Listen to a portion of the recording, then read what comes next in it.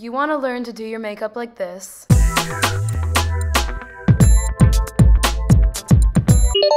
hey guys, what's up and welcome back to my YouTube channel. So today's video is going to be my quick, easy, natural makeup routine, and it takes around 10 to 15-ish minutes. As you can probably tell, I do not have a trace of makeup on this face. I don't want to be posting this. I look so bad right now. This natural look is going to include eyeliner, mascara, eye glitter, concealer, blush, highlighter, bronzer, and just like all that kind of stuff. I don't want to talk too much, so before we get into this video, please like this video and comment down below how long it takes you to do your makeup, because honestly, it just really depends on what I'm going for. Sometimes it takes me an hour, sometimes it takes me like 2 minutes, you know what I'm saying? And also, please subscribe to my YouTube channel. It would really mean a lot to me. And yeah, no more talking, let's get into the video. So I feel like in the makeup world, it's kind of controversial, like what to do first with your makeup. Don't come at me, but I don't use primer. I usually just put on some sunscreen first. I didn't put any on today because I'm not really like going outside, but on days when I'm going outside, I'll put sunscreen on and then I start. So anyway, the first step that I do is eyeliner, because it takes me so long to get like the perfect wing, if you know what I'm saying. If I'm like rushing out the door, I'd rather have my eyeliner done first than like anything else. So for eyeliner, I use the Sephora brand, the brush tip liquid liner. This is what it looks like if you're interested in buying it. I film on my phone and it does not focus. I'm so sorry, but it basically just says Sephora brush tip liquid eyeliner, and it is also waterproof. It says to shake well and then apply. I have my mirror right here. I'm gonna try to get the perfect wing. Sometimes I put my hair like back in a ponytail, but seeing as I don't want to look like a prepubescent boy for the rest of this video, I'm deciding to just put my hair behind my ears. And I know I already look bad enough with this, but it's better than anything else. I'm just gonna start usually by putting like a little dot like right here. I put a tiny little dot where I want the wing to end. And so then I'm going to like kind of draw the wing on.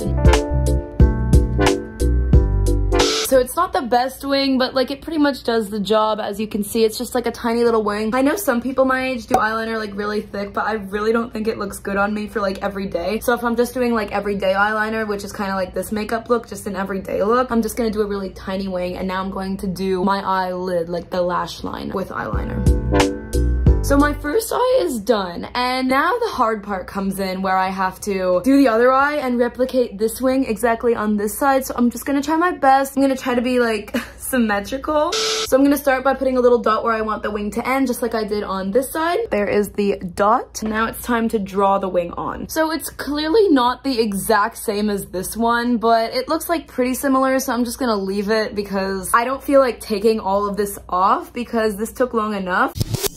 So I know I said I wasn't gonna redo any of my eyes, but I just realized that I did my left eye much better than I did my right eye, which I always do. I apologize for my perfectionist tendencies. So I'm going to cap my eyeliner, and now the next step is concealer. So the concealer that I've been using for the longest time, I've had it forever. It is called the Smashbox Studio Skin Flawless. It is a 24-hour wear concealer, and I wish that my phone focused, but it's not. But like, this is what it looks like. Anyway, I don't do that much concealer. Mainly the part that I do concealer on is under my eyes, because I don't know if you can tell, I have really bad under eye bags. It doesn't even have to do with like how much I sleep. It's just like genetic. My whole family has them. I just usually put like kind of a triangle underneath my eye, just like this. Like, I'll do one stroke going right across like that, and then I'll kind of do a stroke that's going down like that. And if you can see, I just drew a line to connect, and it like kind of looks like a triangle, you know what I'm saying? And so now I'm gonna do that on the other side. Now, I bet you're expecting for me to reach for one of my beauty blenders. However, I discovered a few months ago through someone's makeup routine, I can't really remember whose it was, and I realized that blending with your fingers is literally the smartest thing ever. Your fingers, like, it just makes it look more natural. Like, the concealer isn't even there, but like it is, you know what I'm saying? Especially because your fingers are like warm, it makes it just blend so flawlessly. I'll show you. I can't really talk because like I have to do this when I'm doing my makeup. So as you can see, I'm now done blending my concealer, and honestly, in my opinion, it looks so much better compared to when I had my under eye bags like a minute ago. It looks a little yellow right now, but we're going to fix that with powder. So for powder, I have had this powder for like the longest time. It is probably so unhealthy for me to keep using this powder. Like for my skin, it's probably so unhealthy. It is called the Studio Mac Fix. I've worn it down like so much. It is so old. I just use like one of these, again, really old brushes. It's just like a blending brush, and I'm just going to get a little bit of powder on the brush and then blend it so like the concealer doesn't come off, and so like the powder sets the concealer. And now I'm gonna do it on the other side. And even if I don't put concealer like on other places, powder really helps in like drying out any oily parts of your skin. So usually my nose is oily, so I'm gonna put a little on my nose. Usually my forehead is a little oily. And then when I'm done with powder, I'm going to obviously put it away. And now it is time for one of my favorite parts, which is bronzer, because I have a very weird and like round face and I want to make it look more defined. This is actually not mine. I do not have my own bronzer. I steal this from my mom. It is bronzer by Dior. The palette looks like this, so it's like kind of a blur and it like really defines like the bones where you want to define. So I use an angled contour brush. It looks like this. It's really cool. There's still product on it. I usually just put a little bit of product on the brush and then kind of make like fish lips and put it in that little indent. You'll see what I'm talking about. I don't know if you can see a difference between this cheek and this cheek, but like in my opinion, this cheek looks a little more defined. You know what I'm saying? So now I'm going to do the other side. And now my cheeks just look super defined. So then I usually also do for bronzer just like the tops of my forehead to kind of like make my face look more angular. I don't know if you can like see a difference, but here was like the before picture before the bronzer, and now here is me after, and I just feel like my face looks a little more defined, more like sun-kissed. And now it is time for highlighter. I use a really good highlighter. It is by Glossier. I love Glossier's products so much. So I use the Glossier Halo Scope highlighter. It just looks like this. And for this, I usually just brush it on my cheekbone, just like that. Obviously, I have to blend it. And I'm gonna brush it on my other cheekbone, just like that. I'm going to blend it now. And then when I'm done blending my cheekbones, I usually just put a little bit on the tip of my nose just because I want that like really sun-kissed highlighted look. Now it is time for one of my favorite parts of makeup, which is blush. So the blush that I use is, honestly, you will not be able to find it anywhere because it's so old, but like it was my mom's and she gave it to me. I use actually two different kinds of blushes. The one that you won't really know about is the one I use the most, but if you're looking for one that you'll like actually know about, then I would use the Benefit Dandelion blush. It's just like a really light pink color. I don't use it that often because like I want more of a dramatic look. So for my dramatic look, I use this blush that literally all my friends make fun of me for because of the name in the picture. It's basically called Hot Mama Blush. It's like the Balm brand. I don't know like what it is. My mom gave it to me. She's had it forever. The mirror is literally cracked. It just has like a really pretty like reddish pink rose colored glittery color, which I absolutely love. I admit that I used to think blush should only go on your cheeks. False.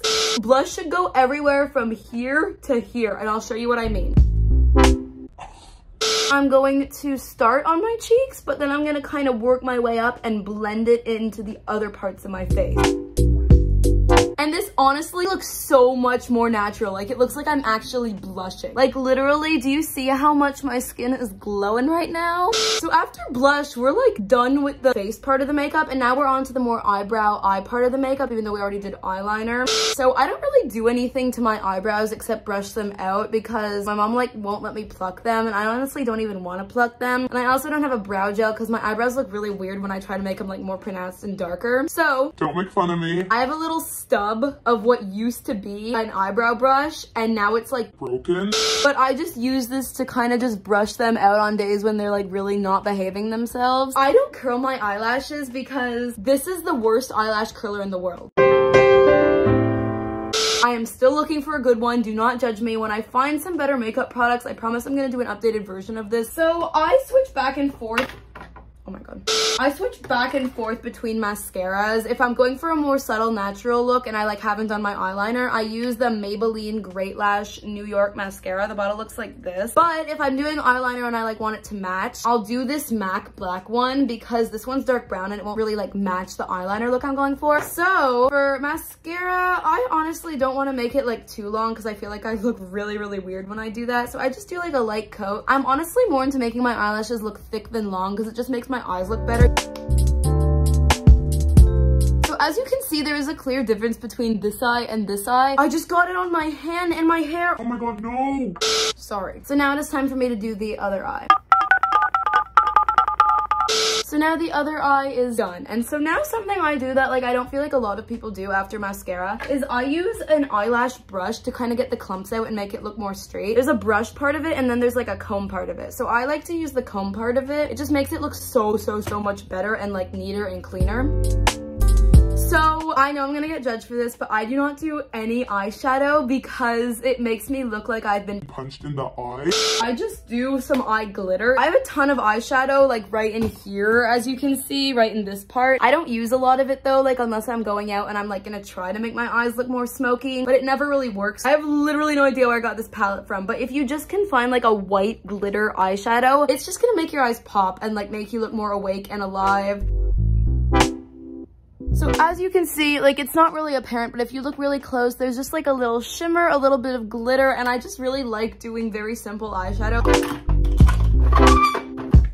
Nowadays, I don't really do this, of course, because of masks, but on days when I'm feeling like a little extra, even though no one's going to see it, I put a little lip gloss on. So my go-to lip gloss is just this really light red Sephora brand lip gloss. It's called Colorful Gloss Balm. This is shade 13, Hot Pants. Sorry. My phone does not focus. I just put a really thin layer of this on. It smells so good. It smells like raspberries. As you can see, there's a huge difference in my lips now. It doesn't really look like too unnatural. It just looks like they're very shiny. I really love putting lip gloss on. And so yeah, here's the before lip gloss. And now here's the after lip gloss. That is it for this video. Thank you so much for watching it. I really hope that this helped you. When I was learning how to do makeup, I watched so many of these videos and I like followed along with them. So if you're following along right now, comment down below how you ended up doing your makeup. I just really hope that this helped anyone who's trying to learn how to do makeup like myself, even still. Before you leave, please like this video and comment down below if you made it to the end of this video. I love makeup. I love doing makeup, so comment down below if you relate to that. And also before you leave, please subscribe to my YouTube channel for more teen lifestyle videos like these. It would really mean a lot to me. And anyway, yeah, that is it for this video. Thank you guys so much for watching it, and I love you guys. Bye.